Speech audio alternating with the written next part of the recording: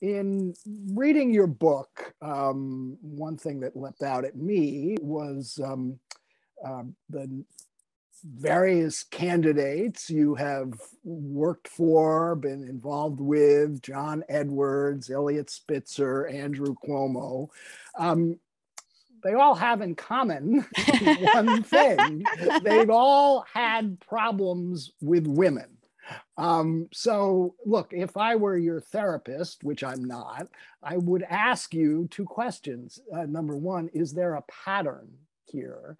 And the second question is, does this explain how you ended up advising the first openly gay presidential candidate?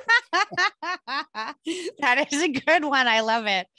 I love it. Well, okay, let's be very clear about one thing. With John Edwards, I was on the 2004 campaign, and I was a volunteer intern. I was in a student group for him at Dartmouth College, so I was not exactly a senior advisor to him. With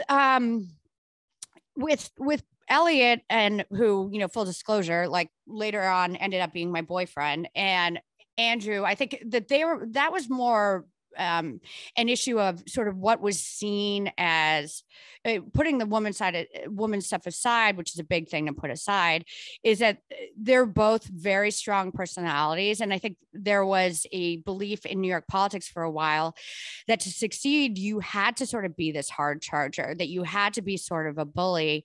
And I think that was a big part of both of their downfalls, which is that they, in addition to, very different scandals that they both had to deal with, there were people who ended up leaving office with many more enemies than they had friends.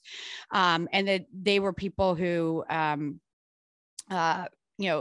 frankly, over time, I think really lost touch with why they were in government in the first place, and treated their colleagues like dirt. And so when they got in trouble, there was no one left to stand up for them.